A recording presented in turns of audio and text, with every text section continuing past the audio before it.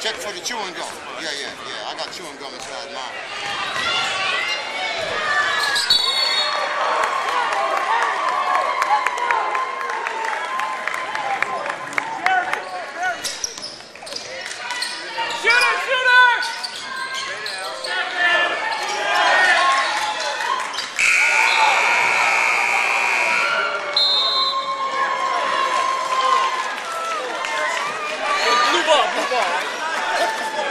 I got this way.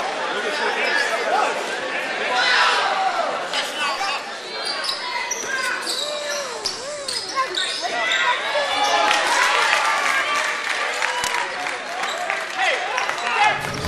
Austin McBroom, I play for Campbell Hall. Tonight we came up short.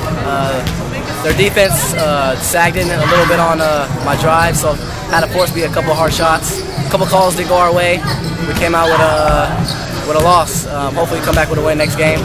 And this is a great, we played a great team. Valencia is a great team. They hit a lot of threes. They have a lot of good big men. We just came up short. They had a good team. No, there was no doubt we had a lot of positive energy on our bench.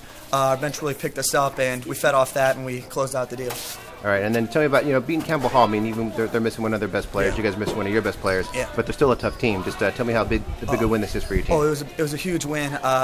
We knew it's not a league game, but we still wanted to come out and beat a team that's only fighting for state championships. And as a team, we stepped it up, and we were able to beat them, a really good team.